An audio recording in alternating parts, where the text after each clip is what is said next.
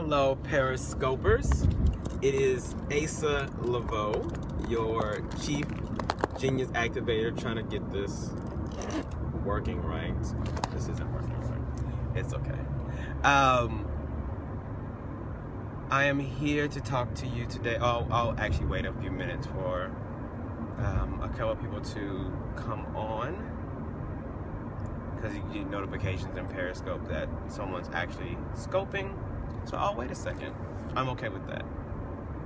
So thank you for joining me on this moment. Most of the time I actually do late night Periscope, so I'm changing a little bit and doing one in the daytime. So this is kind of cool. So I wanted to talk to aspiring entrepreneurs. That's who I meant to talk to, and I'm actually gonna park. I should be doing this driving, because my hands-free thing. Hi, I am Bathsheba. Nice to see you here. So today we're going to talk about no. The word no. So I get it. As far as being an aspiring entrepreneur, you have a lot of things that you can say yes to. You have clients that you can say yes to. You have business partners you can say yes to. If you understand that entrepreneurship is totally not about competition, and it's totally about collaboration, you could actually say no to someone that wants to collaborate with you. And guess what? You can say no to all of that. Hi, OERA Mag. I don't know how to say that. So you have a lot of things that you can say yes to, and you have a lot of things that you can say no to. However, what I'm finding is that when entrepreneurs are starting out, you feel as though you have to say yes to everything. That's not real. Oh, Shanita. How you doing, Shanita? So you don't have to say yes to every single thing that comes in front of your face. You don't. In this moment, I'm actually going to ask you to get comfortable with the word no. No. But before you get comfortable with that word no, I want you to be able to give everyone else the grace and the space to say no to. So just because somebody says, you invite someone to your speaking engagement, you invite someone to your grand opening, you invite someone to your book signing, you invite someone just even to dinner, I need you to be able to give everyone the grace and the space to say no. Why? Because you need to give yourself that same grace and space to allow those two letters to make a big and bold difference for you. Thank you. She said that's good. That Shanita said that's good. So yes, but everybody should be able to give that. And you shouldn't make up something else as a result of someone else's no. So if you invite, let's say you invite a cousin, and you say, hey, you know, Sarah, let's go to the movies. And she says, no. You should be like, okay. No one needs an explanation for their no. No one. So I call it, so by the way, if you don't know, I cuss. Yeah, and I cuss frequently, and yes, it is a part of my brand. I'm very clear about that. So if they are, yes, and not feel rejected, Shanita, exactly. So if they aren't, it's called the tri-F, how did I name that? The 3 F's of life. That's what I call it. So if you ask me something and I'm not interested and I say no, you don't get an explanation unless you're one of 3 things, and usually it's a bundle of the 3. Hi, Realtor Dion. So if you're not financing me, if you're not feeding me, and you're not fucking me, those 3 things. Yeah, I said that. Like I said, I cuss. I meditate and I cuss. So if you're not doing those 3 things, you don't get an explanation about why the hell I said no at all. And when I say no, it's a complete sentence, and I don't have to tell you why. But then you make up some issue in your mind, like, oh, he thinks he's too good, or he has a problem with me. Hi, Miss Jalicia. Or he doesn't understand what it's like to be me. You just made all that shit up.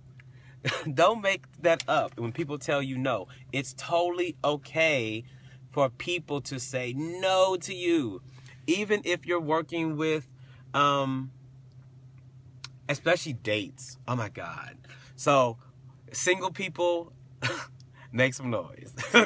Let me see single people. So, if you are on any of the dating apps, any of the dating websites, guess what? People get to say no to you. So just because, even when they said yes. So you're on, let's say you're on Tinder. Yes. So you're on Tinder, you have swiped right. And guess what? Shit got real and they swiped right too. Yes, that feeling of ding. Your little hearts come together, toggle a little bit back and forth. And you're like, oh, somebody likes me back. And guess what? They get to change their mind and say no too. Yeah, they get to say no too. How do I sit well with no's like that? People who change their mind. Same way I would rape advocacy.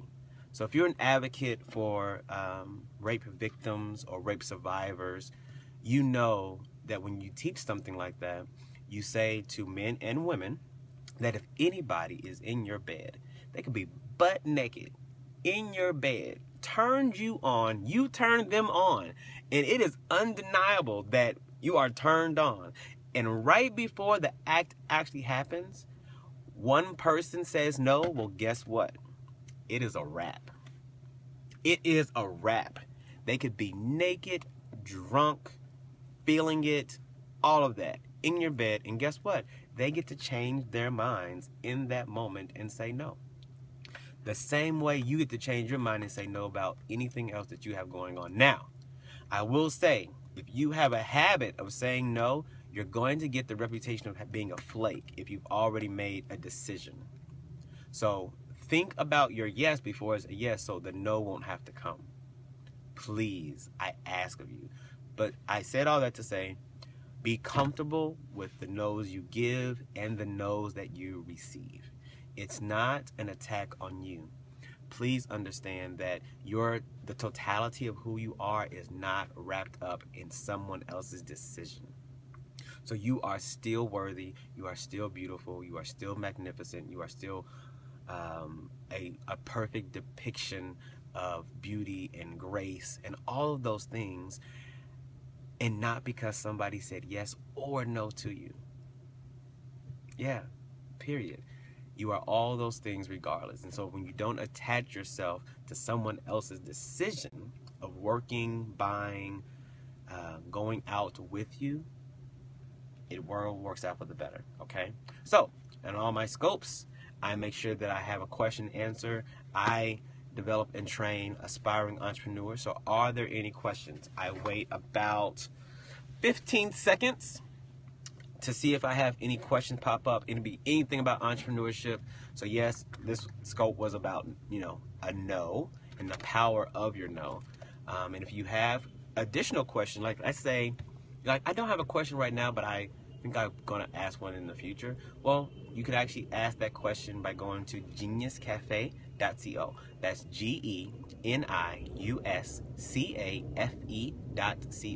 geniuscafe.co if you don't have a question right now in this moment. All right, so I'm respectful of your time.